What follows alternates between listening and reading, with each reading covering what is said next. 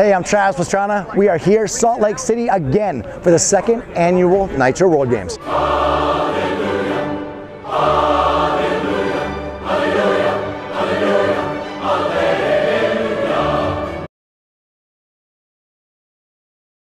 The first year was absolute, I shouldn't say dumb luck. There was a lot of luck, some people would call it. Yeah, a lot of luck behind it. But we basically didn't have any of the landings built for almost any of the jumps. They were all brand new. So we had been jumping to airbags with the guys until this event. And we literally built the freestyle motocross landing. Was the first time it was ever up, was right here in Rice Stadium. And the guys were trial and error. And it was a little steeper than it probably should have been. The skate ramp wasn't quite right. We don't have a lot of skaters on tour. So all of the technology that we had been building had been geared towards BMX and scooters and motorcycles. So I feel like those ramps were pretty good last year. They've evolved a little bit except for the triple hit, which we wanted to leave that more, especially now even with the Olympics allowing bicycles, for 2020 or 2022 Summer Games.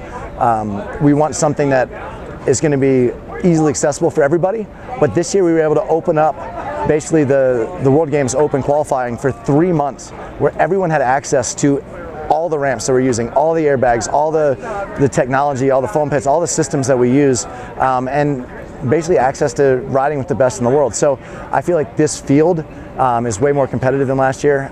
The ramps are more fine-tuned than last year. We've been testing all kinds of new stuff. We had a quarter pipe for moto that we were hoping to get in, but there was 4 guys that were dominating that ramp, and there wasn't enough guys that were really competitive to have a whole field. Plus, they were going a lot higher than we expected. They were close to 90 feet above the ground. So the safety measures that we had in place, I didn't feel safe that if we held a world championship, someone wasn't going to go down and be seriously injured. So that's going to be for next year. When we figure that out a little better, we get a little bit more competition there, but always pushing forward. Yeah, I mean, it's wild. Wherever we travel around the world, everyone's like, oh, well, why do you carry so many Australians? I'm like, because they're the best. And then Salt Lake, they're like, oh, well, there's a lot of Salt Lake guys, so is this truly a world field? I'm like, no.